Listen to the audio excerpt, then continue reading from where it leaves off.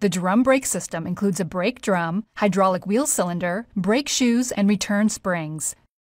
Drum brakes are generally used to stop the rear wheels on older and lower performance vehicles. The drum is connected to either the rear axle or a wheel hub, and the wheel is bolted onto the drum.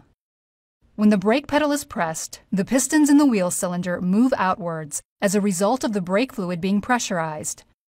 The brake shoes are forced against the inside surface of the brake drum in order to stop it from turning.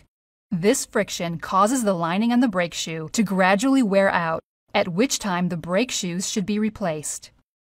It is important that when brake shoes are replaced, brake hardware, including the brake return springs, should be checked for rust. Rusty return springs can break, allowing the brake shoes to remain in contact with the brake drum when the brakes are not applied, and causing the brake shoes to wear out prematurely. A common failure of the drum brake system is a leaking wheel cylinder.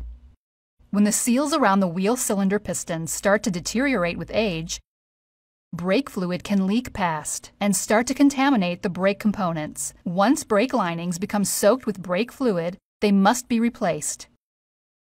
Another failure of the drum brake system is an out-of-round brake drum. This occurs when the drum becomes more oval-shaped than perfectly round and can cause the brake pedal to pulsate under braking.